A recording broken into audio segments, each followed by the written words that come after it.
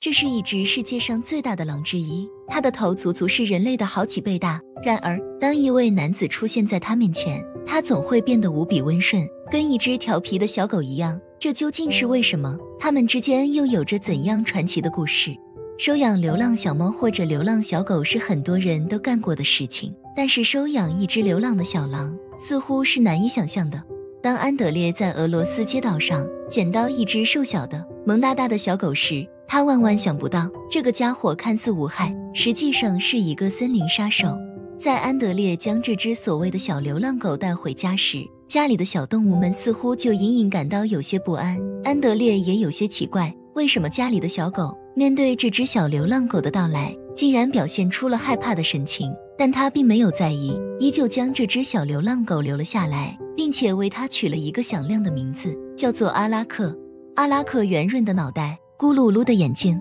总是让安德烈心生怜悯。所以尽管在很早的时候，小阿拉克对安德烈并不是很亲密，但是安德烈还是愿意花很多的时间去陪伴他。随着阿拉克一天天长大，安德烈也有些意识到，这个小家伙确实不一般。作为小家伙的衣食父母，安德烈每天都会为他准备很多好吃的食物。可尽管这样，阿拉克也并没有多么疼爱安德烈，反而有时会对着他的手臂来一口。这样的情况也让安德烈开始有些疑惑，明明是一只可爱的小狗，为什么有的时候却又如此的凶猛呢？于是他将阿拉克带到了宠物医院，这下他可知道了不得的真相。原来自己收养的这只小狗狗并不是一只纯正的小狗，它的真实身份是一只纯种的野狼，而且还是世界上体型最大的一种狼。得知这个消息，安德烈并没有对阿拉克失望，他反而更加理解了阿拉克平时的一些行为。在知道阿拉克是一只狼之后，他不再仅仅将阿拉克的活动范围局限在家里和周围的街道，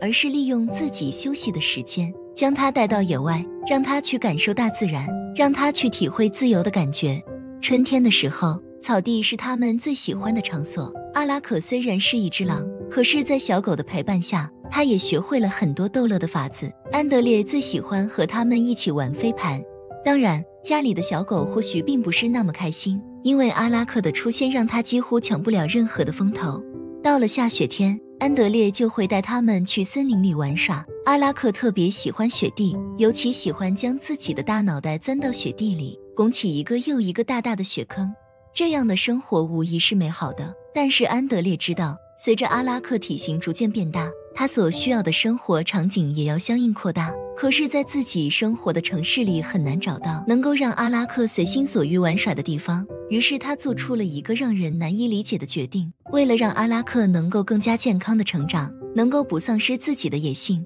他决定离开自己的家乡，陪着阿拉克一起去寻找一个能够让他快乐奔跑的家园。就这样，他们穿过大半个俄罗斯，终于在圣彼得堡的一处森林里找到了理想的场所。在这里，他用围栏围出了很大的地方，里面有草地，有树木。阿拉克每天在这样的环境里奔跑嬉闹，为了能够让他更加开心，安德烈甚至花费重金为阿拉克找来了许多同类。就这样，阿拉克在安德烈为他建造的狼之基地里快乐地生活着。有人觉得安德烈十分自私，为了自己的高兴不愿意让阿拉克离开，但实际上对于安德烈而言，阿拉克在人类的生活圈子里长大，他缺少很多在野外生存的技能。如果将他贸然地放入野外当中，或许他的生命并不会多么长久。而如今这样的情况，这是安德烈能够给予阿拉克最好的生活环境。而对于阿拉克而言，他崇尚自由，天生野性，本应该在广阔的天地里飞驰，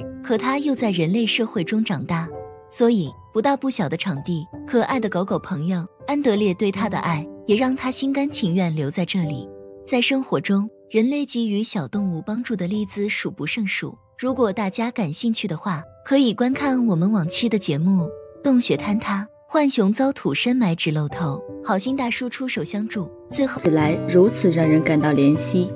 我们听过不少关于人和动物要和谐相处的话语，但是事实上，现在很多人接触到最多的也就是猫和狗。也正是因为这个原因，所以大家即使在遇到这种情况的时候，也无法分辨动物的种类。在华盛顿的一户人家就遇到了这种情况。在佐治亚州华盛顿县，这户人家的一只家养狗在某一天意外地带回来了一只小动物。当时这家的男主人认为这个刚出生的小家伙只是一只小狗，于是一家人就这样承担起了养大这只小狗的使命。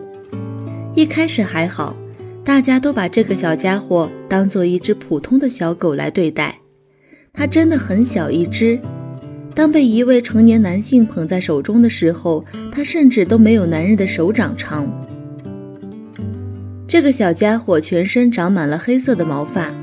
乍一看的确就是一只小狗，但是仔细瞧着却又有些不一样的地方，比如它的耳朵呈现出半圆形，鼻子和嘴巴那里似乎也比一般的小狗要突出一些，特别是它的爪子看起来很是锋利。这位男主人逐渐的也发现了它与众不同的地方，带着内心的疑惑，男人将这只小狗带到了兽医站进行检查。但是等到兽医检查完之后，男人得到了一个让人震惊的消息，这个小家伙根本就不是什么小狗，而是一只小熊幼崽。对于在场的人来说，这个消息让他们感到不可置信，毕竟这只熊崽根本没有很明显的熊的特征，如果不是察觉到一丝的不对劲，这户人家会一直当它是小狗养下去。还没等男人一家反应过来，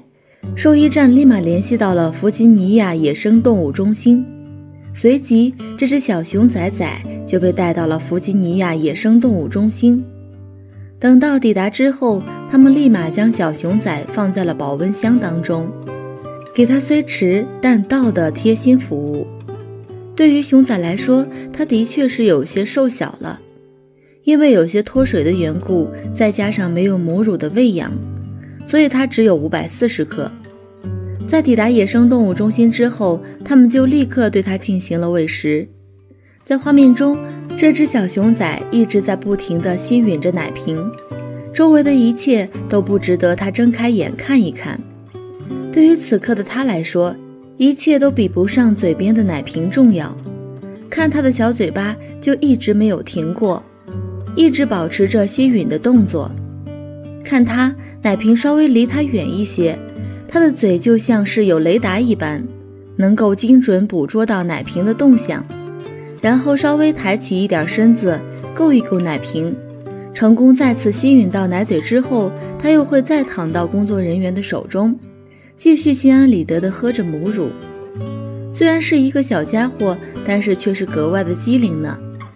作为一只小熊，它没有我们想象中的霸气，甚至还有些小任性。负责野生动物中心外展工作的阿曼达·尼科尔森表示，这是一个共同努力帮助野生动物的很好的例子。在这里，小熊崽不用再担心吃不饱穿不暖了，这里有一群细心的工作人员，他们会确保它的安全，并且尽可能地为它提供喂养，并且这里还有着其他的同伴，它也不会再孤单了。对于这只小熊崽来说，它可能不清楚它在短短的这段时间内发生了什么，但是我们却真真实实地看到了，不管是普通的民众，还是从事着野生动物保护的工作人员，他们都是发自内心的想要保护动物的。在这只狗旁边，狗的身体几乎将女人挡住，如果不走近的话，几乎发现不了女人的存在。为何这只狗比普通狗大那么多？这一景象让路过的人好奇不已。佛罗里达州曾出现过不少的流浪狗，它们居无定所，所到之处就会成为了它们暂时的居住地。因为流浪狗过多的原因，所以当地政府开始管控，专门针对动物的收容所也在这个时候建立。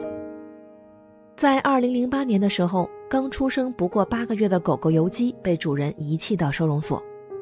由于长期没有得到食物的补给，导致尤基已经奄奄一息。本来狗狗就要被安乐死，然而最后幸运地逃过一难，而这一举动也开启了它幸福的一生。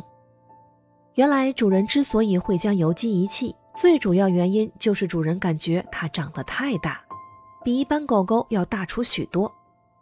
比如8个月的狗狗还在成长当中，身体各个方面还没有完全的发育好，但游击却已经快速长高，而且身体站立后已经逼近到成年人的身高。原来那个主人估计是担心游击过于高大，所以干脆将其遗弃，这样也不用再担忧。游击遭到主人遗弃后，在收容所的人便准备将其进行安乐死。在这关键的时候，布兰妮走到了游击的面前，将其救了下来。布兰妮本来就是在收容所上班，她经常和那里的各种不同动物打交道，平日与狗狗交流时间也比较长，所以对于很多狗的生活习性，大部分都有了解过。游击出现在收容所的时候，她真的已经奄奄一息。布兰妮是个很善良的女人，她除了工作时与动物交流之外，在家里也养了自己的宠物。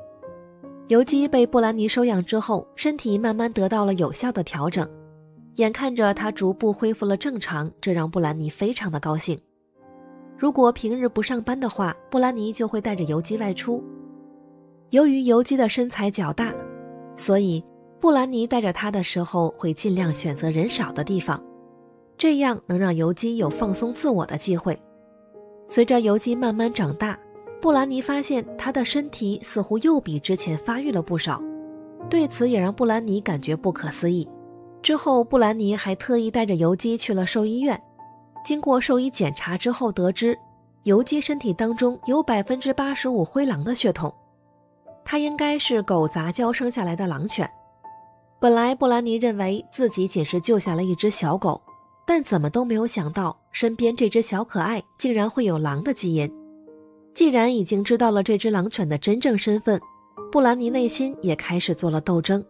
毕竟身边这只狼犬并非普通的狗狗，一旦它的兽性大发的话，很有可能会伤及到无辜的人。本来布兰妮就非常喜欢动物，再加上游击来到这个家之后，从来都没有伤害过布兰妮家里任何一个人，这也让女人感觉十分不舍。毕竟自己一手抚养成长的狗狗，只不过因为担心它会伤害到自己而选择放弃的话，布兰妮感觉这非常的不合理。从综合角度考虑，布兰妮认为不能太对不起这只狗狗。思索了几天后，布兰妮最后做了一个大胆的决定，那就是将游击继续抚养在自己的身边。虽然说游击有狼的血统，但是他的骨子里却是温柔得很。平日他沉默寡言，很少会主动与其他狗狗走近，但是每当与布兰妮接触时，游击就完全换了个样子。他外表冷酷，但内心却住着一个小公主，非常喜欢向布兰妮撒娇。比如布兰妮在睡觉时，游击会静悄悄地在门口等候，只要听到了布兰妮卧室出现动静，他会快跑几步，乖巧听话地望着布兰妮。如果发现布兰妮向他招手，他会直接扑向女人怀中。在刚知道游击是狼犬的那几天，布兰妮特意对他做了一系列的测试，比如狼都非常喜欢吃生肉，布兰妮特意购买了大块生肉，放在了距离游击比较近的地方，但是游击却非常的镇定，他待在原地没有任何动作。做了系列测试后，布兰妮认为游击并没有将身体当中的狼性散发出来，它更像是一只普通的宠物狗，只不过身材比较高大而已。这也让布兰妮大松一口气，她知道自己的选择没有错。与游击相处的那些年，布兰妮认为是非常幸福的时光。虽然它仅是一只宠物狗，但是对布兰妮来说却已经变成了她的家人。比如在下雨的时候，游击会主动叼着一把伞送到布兰妮的手中。房间卫生有些糟糕的时候，游击还会将一些垃圾逐一丢到垃圾桶那。正是因为有了游击的特别帮助，让布兰妮感觉生活非常的有趣。当然，游击并不是对所有人都这般友好，他也有让人瑟瑟发抖的时候。一次朋友来家里做客，布兰妮特意给朋友拿了一杯果汁，一不小心将果汁倒在了地上。布兰妮想要帮朋友擦拭身上弄脏的污渍，朋友赶紧推辞，毕竟果汁也是他自己不小心弄脏在衣服上。正在这个情形之下，游击正好在客厅默默待着。他当时可能是认为两人正在撕扯，立即跑到了布兰妮朋友身边，凶狠狠的眼神直勾勾地看向对方。感觉随时都要发威。朋友看到游击这样冰冷的脸，赶紧示意布兰妮停止手里的动作，他应该是担心狗会向他发出攻击。果不其然，二人交流回归平静之后，游击的神色也好转了许多，只不过却吓了朋友一跳。之后时间里都不敢轻易再来布兰妮的家里做客。在布兰妮的生活当中，很多时候都有游击的身影，他有时候就像是个小保镖，随时随地跟随在布兰妮身后，即便什么事情都不做，布兰妮内心都感觉非常的幸福，彼此之间的感情也在长时间的共同生活下变得越发浓厚。如果布兰妮心里不高兴的话，会向游击倾诉自己的苦楚，而她高兴的时候也会忍不住向游击倾诉。生活就是这样简单。布兰妮对于游击从来都没有想到过索求，在任何时候都会选择信任他。对于游击来说，布兰妮就是他的恩人，将他从生死边缘拯救回来的善人。如果不是布兰妮及时出手，也不会有游击今日的幸福生活。他们彼此之间相辅相成的这种生活乐趣，也感染到身边其他人。之后时间里，在布兰妮与游击的影响下，附近的流浪动物也变得越来越好。好了，本期的视频就到这里，喜欢的话别忘记订阅、点赞和评论，我们会持续为您带来更多动物们的感人小故事。那么我们下期再见。